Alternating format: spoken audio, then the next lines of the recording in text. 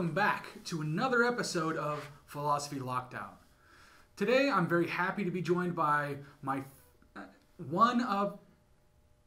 a media developer, Reginald Von Tyrell. Would you like to say a quick hello, Reggie? Guten Tag, viewers. I am Eldon Tyrell, lead social media developer at Livestream. Okay, Reg, so this media thing. My favorite part about it is that it's completely unproblematic and morally okay. How do developers manage this amazing feat while also continuing to keep media engaging for its users? Well, I agree that Livestream is engaging and has completely transformed the way in which we interact with each other. That does not mean that Livestream is beyond scrutiny. In fact, I believe there are features which are problematic and morally questionable. Hilarious. Hilarious? Perhaps it is for tech CEOs as they accumulate billions of advertising dollars generated from you spending time on social media. So, what are your favorite ways to hook digital passers-by? Hopefully they're not unsuspecting, but companies are looking at ways to capture a larger share of users' attention. For example, Azza Raskin, designer of Infinite Scroll, admits that this mechanism gets users to spend more time on an app than is necessary. Basically, Infinite Scroll makes it harder for users' brains to catch up with their impulse to keep scrolling. Wouldn't such a long scroll be unwieldy?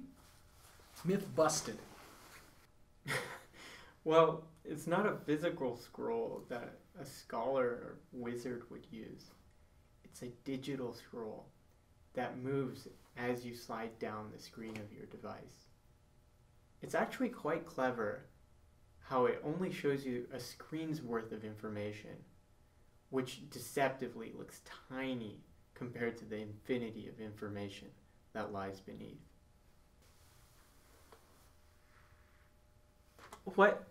What are you doing? I like this. I'm not sure you understand it. I don't think you understand.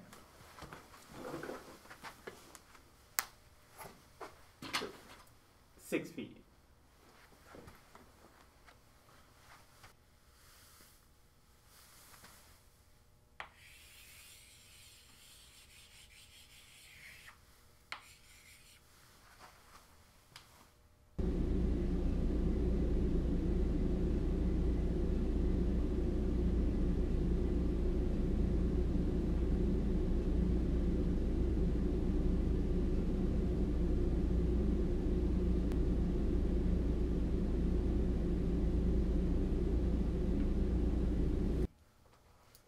Your bizarre behavior baffles me.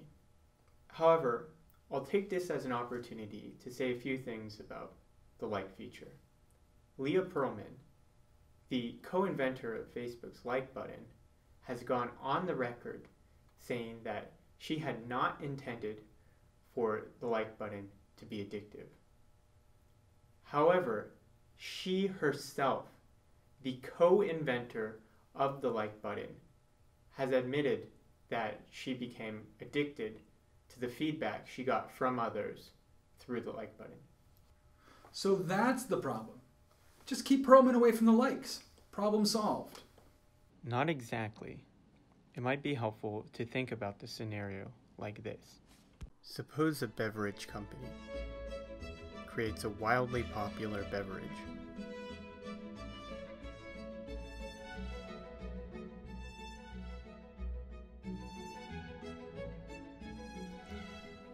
Unbeknownst to them, the beverage contains a highly addictive ingredient.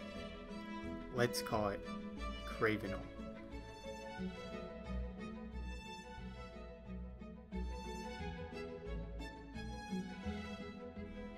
One of the first things we might ask is it okay for them to make and sell this beverage? Well, it sounds like a good time to me. What's not to like? I think that you're missing the point, but let's move on. Suppose the same company finds out that Cravenol is addictive, but refuses to change the recipe because it might alter the flavor of the beverage.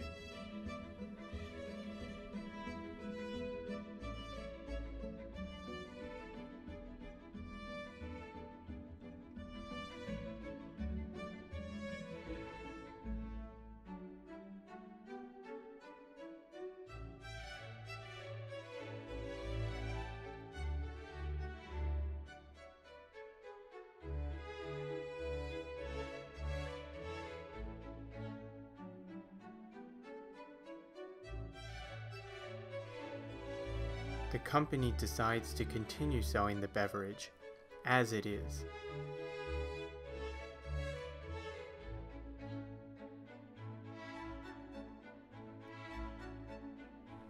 Again, we might ask, is it morally okay for them to do that?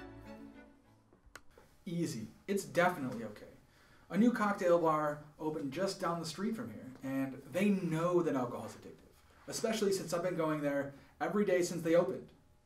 Multiple times. In fact, I went there before I came here, just to loosen up for the interview some. Had a pint of their finest Malort. Twice. Well, that explains your outlandish behavior. But I'm sure you already knew that alcohol is addictive before you ever even went to the bar. However, in our thought experiment, the consumers do not know that the beverage is addictive.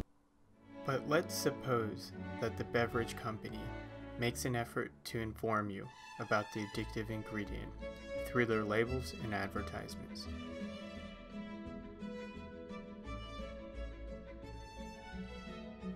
Would it be okay for them to continue selling the drink? No way. You ever heard of a little thing called ignorance is bliss? Why would you rob me of bliss? I'm not exactly sure why you're okay with them continuing to sell the beverage when they know it's addictive and do nothing about it, but you're not okay with them continuing to sell the beverage when they know it's addictive and they do something to inform you that it is addictive. However, I'm not that surprised though. Anyway, let's consider a different variation. Suppose the beverage company intentionally uses an addictive ingredient when formulating the beverage.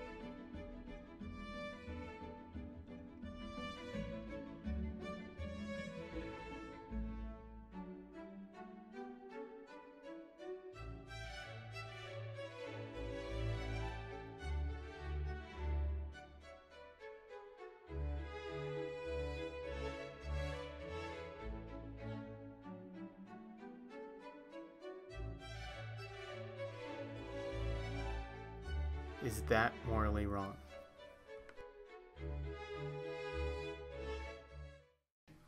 Obviously not. Cravenol will do wonders for their shareholders. How are they supposed to do that without secret addictive ingredients?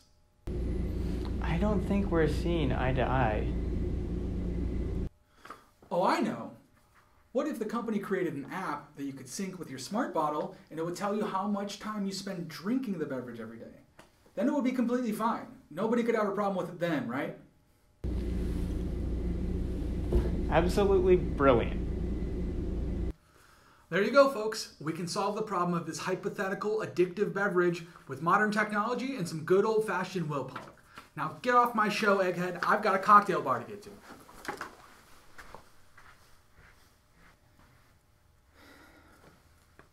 No, wait. I forgot to ask what's good about social media besides the mindless entertainment it gives us. Well, some folks think that we can use apps like Livestream and Facebook to make ourselves happier. Just like Malort. For example, psychologist Tamara Hicks suggests that users of these sites can do things to make their experience with these types of media more rewarding and positive.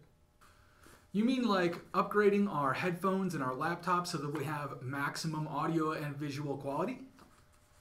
Not quite. Hicks thinks that users of these sites can feel better about the quality of their social support if you both actively engage with these sites rather than passively consuming information through them, and if you perceive your interaction with these sites as positive rather than just a waste of time. Well, what if that's what you like about these sites? Who needs productive uses of time anyway? I'm not surprised by this line of questioning at all. Hicks also argues that we should be controlling the information we encounter on these sites by, for example, unsubscribing from or muting annoying or toxic friends on Livestream, Facebook, etc.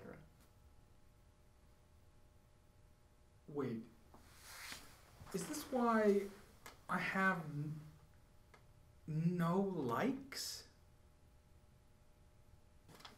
Well, I think that's enough for today. Thanks to Reginald for... Well, it's been an interesting experience. Thank you for having I said me. get the f*** out.